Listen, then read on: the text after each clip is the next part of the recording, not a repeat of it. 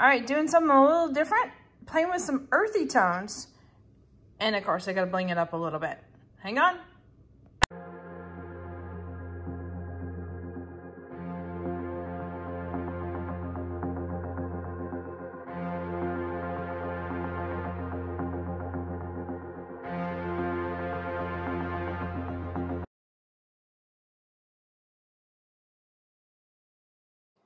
Howdy, howdy, this is Clara Lawrence. Okay, so I messed around with some of my tumblers and I did some acrylic paints on the base there and then did resin on top of these. And I'm super happy with the way it turned out. Now the resin layer only has the white and a little bit of gold and I think an interference, which is almost like a transparent in there, but it's got the acrylics underneath. Now, I haven't sanded this little puppy down. I've got some sanding blocks coming in and I'll do a video on how I fixed this guy up. It fell off the turner. Oh, I know, it's sad, but it happens. I'm learning. But I'm also trying to play with other, you know, just, I guess, making this tumble turner thing my own thing. Yeah, I've been looking at some videos myself, trying to learn some things. But I'm also applying what I know to the mix. So that means all the experience I've had with resin, and also messing around with color and paints and such. So yeah, we're going to be doing this again, but with these colors. All right, now I've pre-sprayed this already with just a flat paint and primer. And I'll put a photo at the end of what paint I used for this. But I'm going to try out black, and I'm also going to try out gray in another video to see if that really makes a difference with what colors underneath. Probably doesn't in this case because I'm going to be doing pretty much full coverage with the acrylics. So the thought is most likely not going to be much of an impact. So we're going to get started with this. So I'm using a wide brush. I don't even know if this thing has a number to it. Yeah, well, it's a 1-inch brush. And I want some wide strokes when I go to apply this. And we're just doing, I'm just having fun with the color. I'll be really honest with you. But I thought doing the neutral colors are a lot of just really earthy colors. I shouldn't, all right, let me see if I can figure out how to do this and still be on camera without knocking, let's see. There it is, okay. So I'm just gonna throw some color on there for right now. I knew I was going to hit the camera.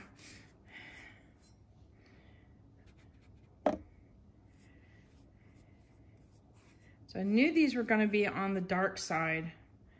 Wasn't that worried about it. We're just going to go for it, see what happens. I want to make sure that I cover my tape up here. You know what? I'm missing a lot of this. Let me adjust. Okay. That's a little bit better.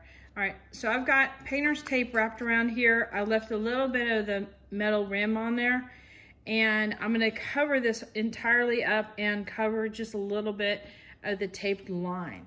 So I don't know if you can see that or not. You can see a little bit of the side there where there's a little indentation. But that way, so when I pull off the tape, it's clean, everything's been covered. Hopefully that makes sense. It was sounding good in my head. So these colors here are basically 2 tones of a brown and then a very evergreeny kind of green, like a dark evergreen. And I'm hoping that these will start popping soon. I just flicked it up and splattered things. I'm a mess, but I'm having fun. Okay, and get some color down here just for coverage for now. All right, let's see if I got everything coated. It looks like I do. Okay, now I'm gonna start hitting it with a little bit of this glitter. This is gonna put a little bit of pizzazz in there. And then this is gonna really bring it up a notch. This is that 24 karat gold. There's gonna be a little bit of white in here, just for contrast.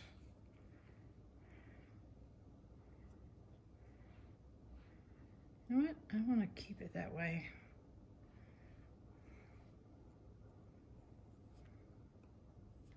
And sometimes the big swipes, because my brush is so loaded up, will bring in the other colors too. Meaning the colors that are already built up on the brush. So you see how this is starting to come together? Now, it looks a little bit on the messy side right now, and I'm okay with that because the next layer of resin is really going to pull this whole thing together.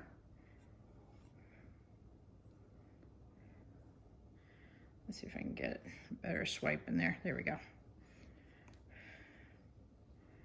And if things are looking a little bit too busy, I can come in with a darker color and just kind of tone it down a little bit.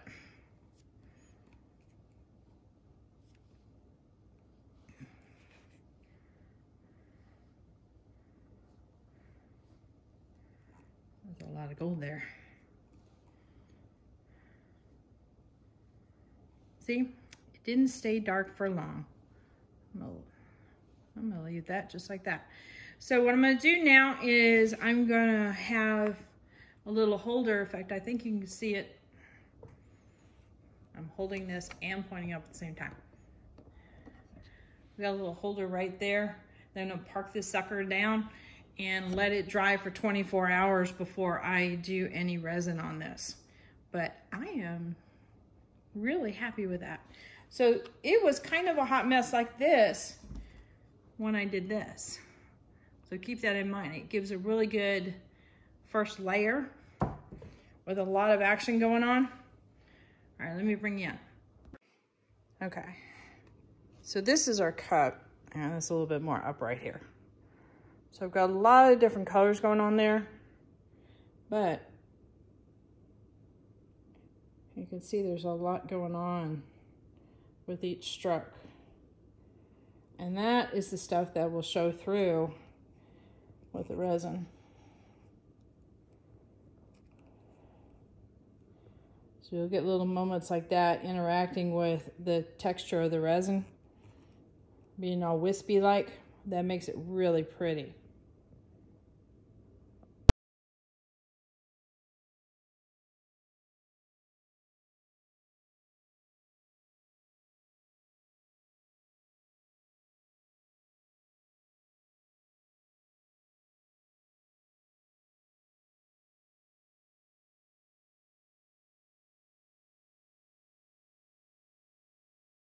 See, like in here with the cup, see those really bold strokes right there?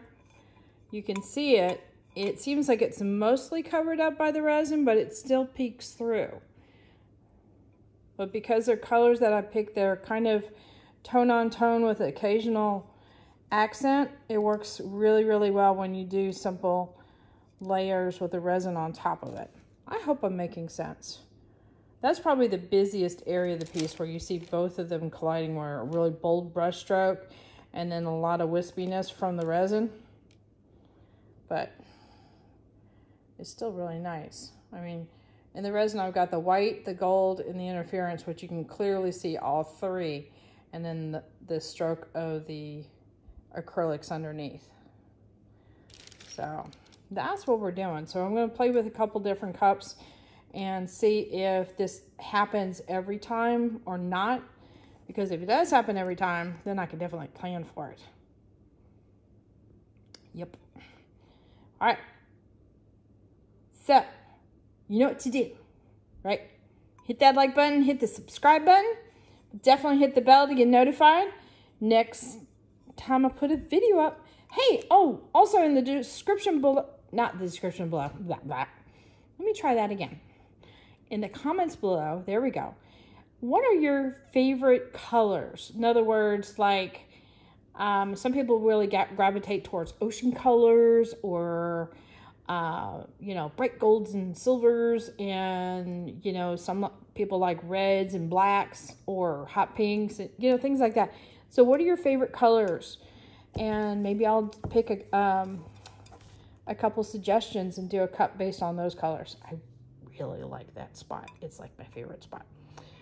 Anyway, Also, check in the description below for my Amazon store. I'll put any of the links I've got in the Amazon store, so you can go to it directly and just go through and pick out things that you're interested in if you're inquiring about any of the products they use.